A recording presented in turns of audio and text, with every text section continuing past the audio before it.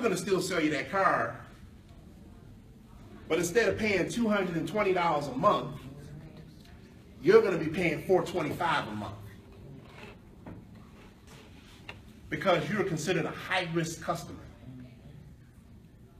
because of your credit.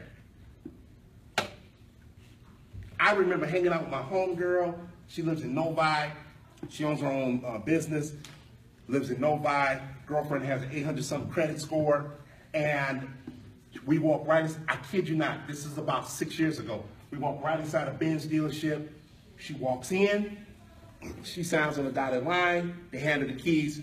We drive off the lot. I said, nah, that's the kind of power I want. She said, you can have that kind of power.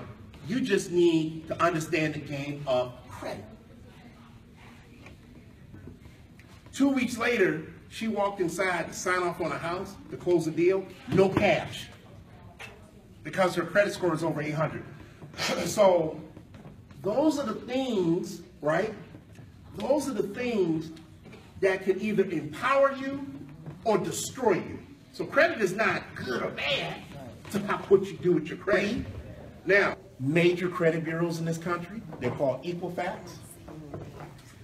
They're called TransUnion. Equifax, TransUnion. What's the third one? This concludes our session today. Next week, we're going to talk about the budget game. We start again at 10:30. I promise to be much better. But tell your friends, tell your family to come out. Tell your people at Romulus High School we're here for another couple of weeks. Make sure you tell your friends at Romulus.